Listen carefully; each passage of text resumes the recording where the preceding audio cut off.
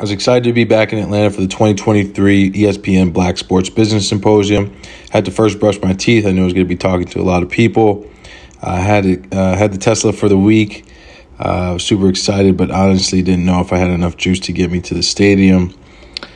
Fortunately enough, reached there. It was an awesome sight. Always is, driving up to the Mercedes-Benz Stadium. I'm grateful for the opportunity to be back this year on behalf of the Mogul Squad. Check-in line was great. Didn't get VIP as a previous speaker, but that's fine. First session was awesome. It was Dawn Staley, the head coach at South Carolina's women's basketball team. She's phenomenal.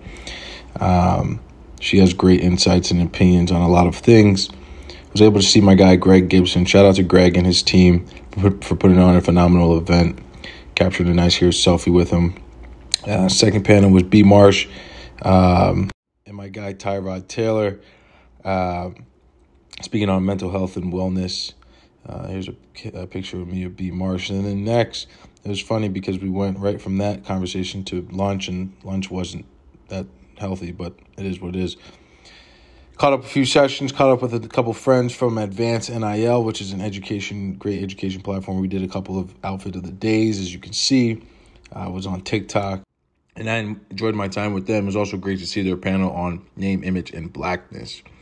Next up were a couple of members from the NCAA, specifically the Big Ten, Big 12, and the Pac-12, all of who assumed positions related to diversity, equity, and inclusion within NCAA. And then finally was my man, Damon Phillips of NBC, who we work closely with.